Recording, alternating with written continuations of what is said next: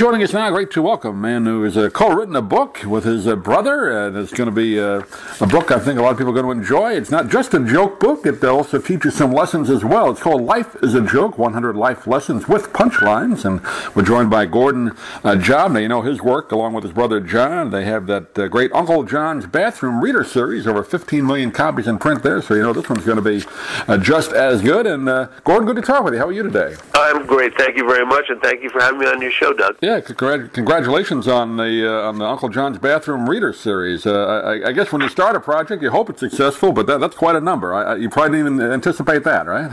Yeah, no, nobody thought that was going to be. That was in the 1980s that we started that, and right. It's still going strong. We just finished the 30th anniversary edition of that book.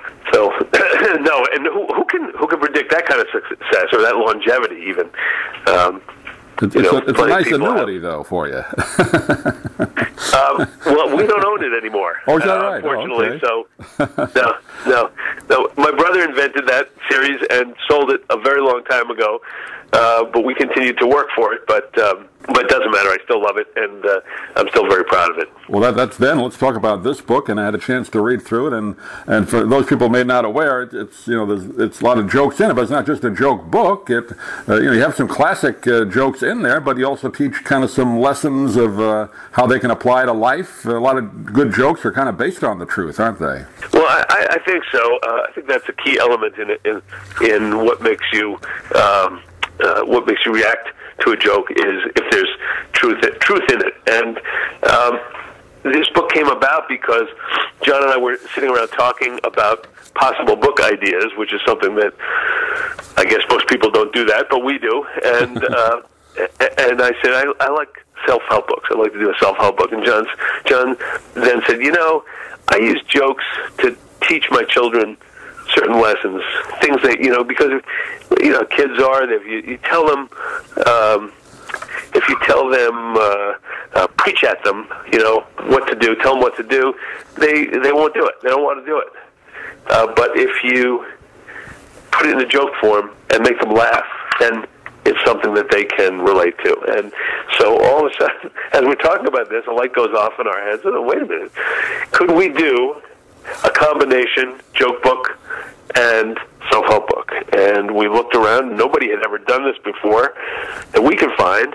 And so we did. We started to collect jokes, and we realized that like fables or parables, jokes are little stories. Not all jokes. Some jokes are one-liners or wordplay, but these kind of jokes, these funny stories, they have characters, they have plots, they have little twisty endings, and we realized that we were creating an opportunity to impart a little bit of life's wisdom, which we got from our own lives. We've had our share of successes and failures. It taught us quite a bit.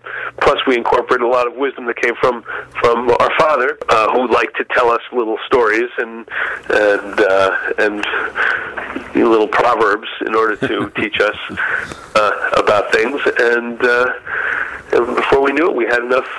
We had collected enough jokes, and these are all classic jokes. These are not something that we came up with from scratch, but before we knew it, we had enough to fill up a book, and we thought we had done what we set out to do, which is create a vehicle for imparting a little bit of life wisdom. I was going to say, with the classic jokes, I'm guessing you and I are roughly in the same age bracket, and growing up as a kid, watching kind of the tail end of variety shows, Ed Sullivan's Show and the Tonight Show, you got to see these great comedians that would tell these types of jokes, like a Buddy Hackett or a Jack Carter. Even in person, I had a chance to see guys like Bob Hope and Milton Berle, which they did one-liners, but they did these great story jokes, which you don't hear much anymore. Yeah, one of my favorite comedians who did that was a guy named Myron Cohen. Myron Cohen, sure. He told. In fact, there is one Myron Cohen joke in this book that I saw him on Ed Sullivan, and I heard. And so we're talking about 50 years ago. I saw him tell this joke, and it just stuck with me over the years. And that's the story about the grandmother who's sitting on the beach with her grandchild, when all of a sudden a wave comes in and sweeps the boy out to sea. And the grandmother immediately falls down on her knees and starts wailing, "Oh, please, God, please bring my grandson back. I'll be so grateful forever. Please, if you'll only bring him back." Whereupon another wave comes over the beach, and what do you know? The grandson is deposited right back in front of her, good as new. And she looks up to the sky and she says, "He had a hat."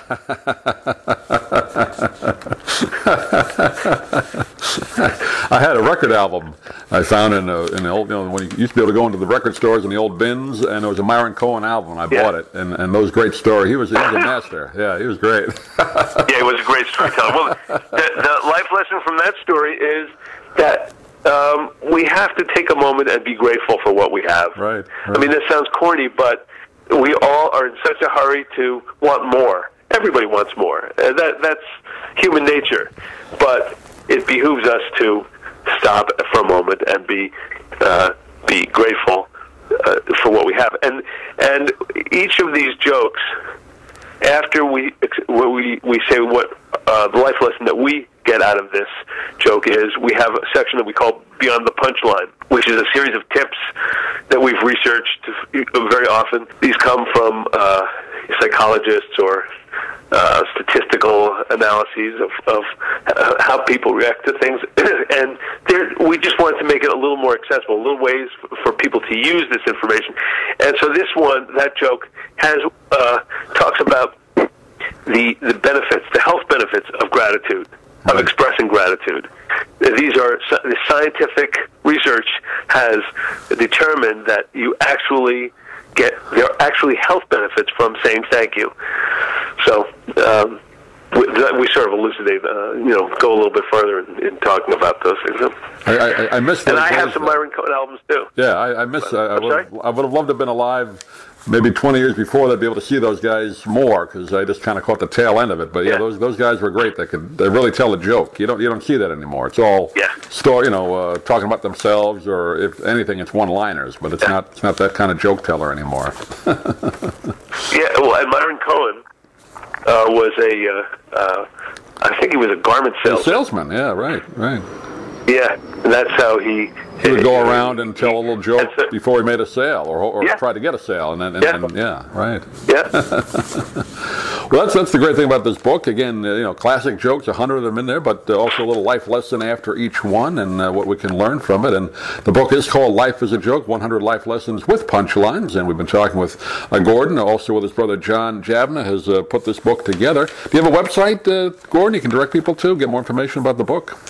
We don't have a Life is a Joke website, but if people want to see something about the book, they can go to our publisher's website. That's Workman Publishing, so it's workman.com, and they can find the book, also online at, I don't know if Workman sells it, but certainly Amazon does, and it's at Barnes & Noble, and probably your local bookstore and your local gift shop. I assume so. And we'll put a link on our website as well with the interview, if people can get the book. But Gordon, pleasure talking to you. Great idea for a book. I'm sure there's more jokes in there. You could probably do another volume, maybe, perhaps. But whatever you do next, we'd love to talk to you, hopefully sometime next year. Great. Thanks very much, Doug. I appreciate it. I'm Stan Brock. 30 years ago, I formed Remote Area Medical to help people overseas. But then we found generations of families in America isolated by poverty from the health care they need. Together, we can take dental, vision, and medical help to 1 million adults and their kids, right here at home in the United States of America. If you'd like to order the book we're talking about, please go to DougMilesMedia.com and enter the author's name in the Amazon search box. Thank you for listening. Please come back soon for more conversations here at DougMilesMedia.com. This has been a presentation of Doug Miles Media, all rights reserved. You can listen to or download previous programs at iTunes, Stitcher.com, or DougMilesMedia.com.